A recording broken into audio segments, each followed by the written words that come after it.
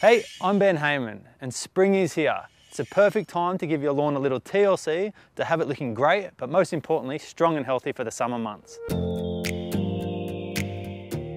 The very first step is to identify what type of grass you have, so we can get the correct grass seed for oversowing.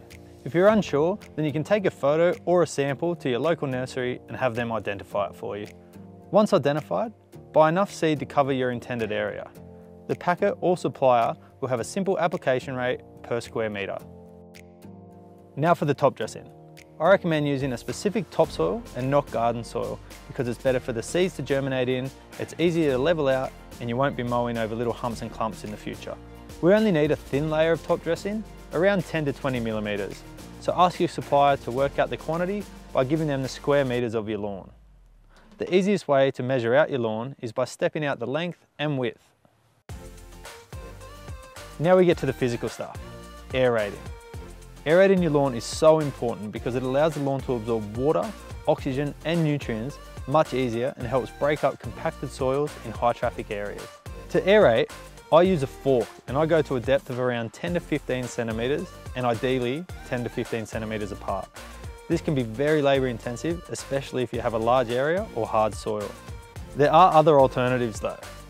There is a water-weighted tow-behind aerator for the ride-on mower, a motorised lawn corer, and of course, the strap-on shoe spikes so you can do a little dance for your neighbours.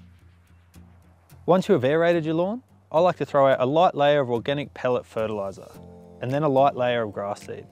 This gives the new grass seed nutrients to help them grow, whilst feeding the existing lawn underneath. We now top dress the lawn, making sure we don't go too thick and smother it. There should still be a good amount of grass showing through the topsoil.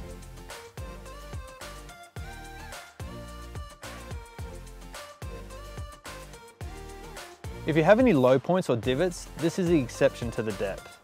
Fill them all the way in until they are level with the ground, and then step to compact slightly. Once I've levelled it all with my metal rake, I then throw out all of my seed at the recommended application rate. I then rake it over once more with a plastic rake to cover some of the seed with the soil. Now I give it a really good drink with Hoselink Seaweed tonic to encourage seed germination.